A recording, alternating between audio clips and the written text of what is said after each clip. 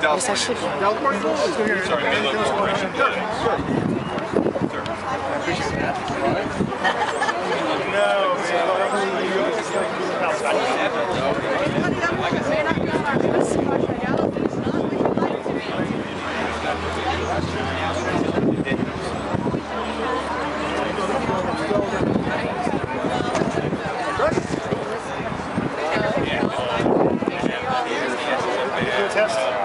Test 1, 2, 3, 4, 5, 6.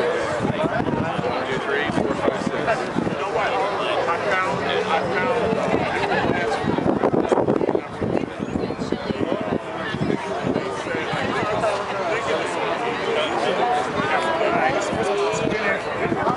H-O-B-I-E.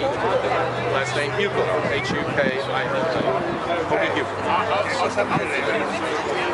We're out today to mourn the loss, really the death of the American dream for millions and millions of Americans.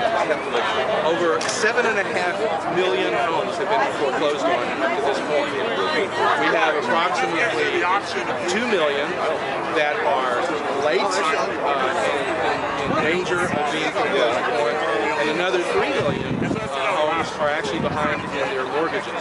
This poses a really serious drag on our economy, and what we're asking today is not only that the mortgages be refinanced, which the Obama administration is doing, we actually want the principal on those mortgages for homes that are underwater to be written down.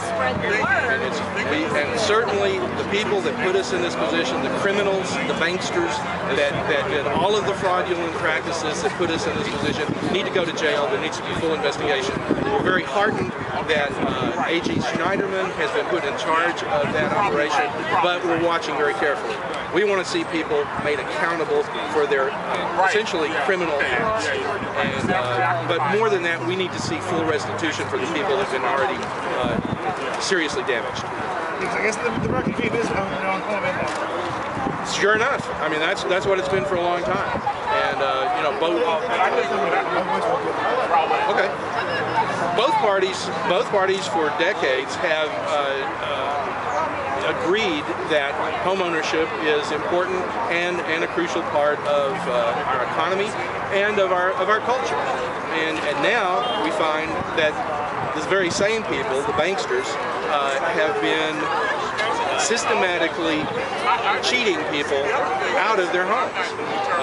They've made very questionable loans at rapacious rates with terrible terms that many people didn't even understand.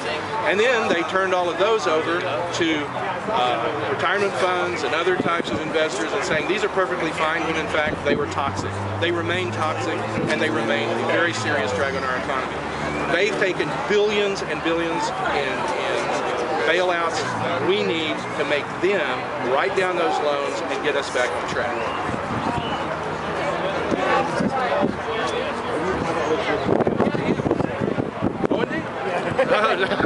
Oh, I agree. I agree.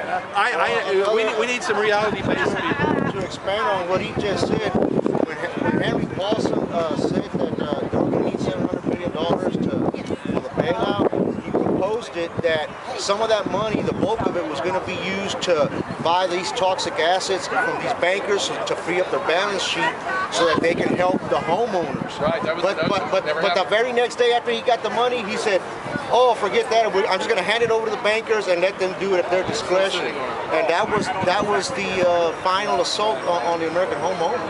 Thank you. No problem, man. It was a bait and switch. He baited Congress into give me $700 billion so we can help these bankers clear their balance sheets, and then they can work with the homeowners that are in threat of foreclosure or in foreclosure. And then the very next day, he abandoned the idea and just gave the money to the bankers. They turned around and hoarded the money or went out and bought weaker, smaller banks to monopolize the whole thing even more.